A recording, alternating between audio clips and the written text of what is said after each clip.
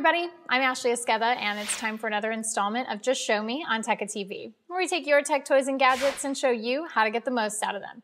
Today I'm going to show you how to set up file sharing on your Mac desktop or laptop.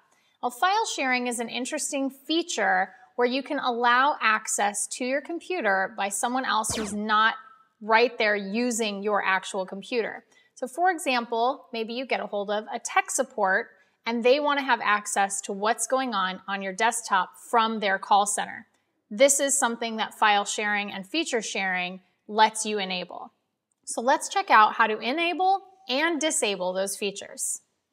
From our Mac's desktop, we want to go to the Apple in the upper left-hand side of the screen and open System Preferences.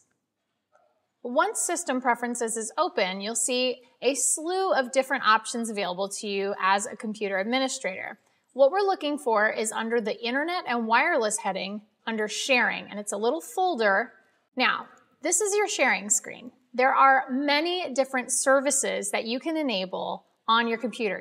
Today we're going to focus on file sharing in particular because that's one a lot of people use to share their music collections in their family or in their household. So let's check off file sharing. You can see that Windows sharing is set up as on.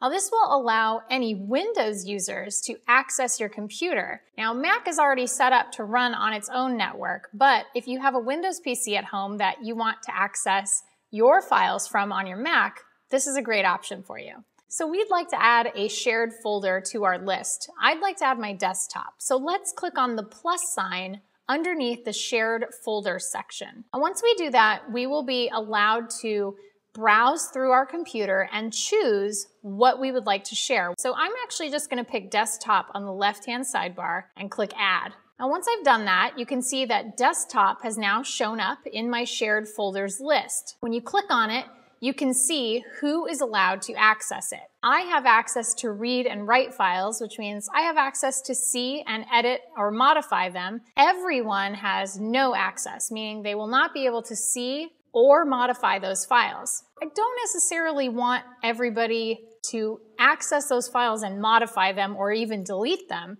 So what I'm going to do is I'm going to choose read only from the drop-down list next to everyone.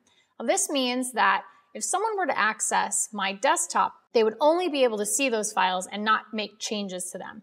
And once we've done that, we are set up for file sharing. If you're interested in any of the other options or services on the left-hand side and would like to know more information, you can actually click on it to highlight it and then choose the question mark button in the lower right-hand corner. Any highlighted service will pull up a special help page specifically for that type of service, and we'll give you more information about it and tell you what exactly that service does. If you'd like to shut off file sharing for any service, it's as easy as unchecking the box in the service list next to the name of the service you'd like to shut off.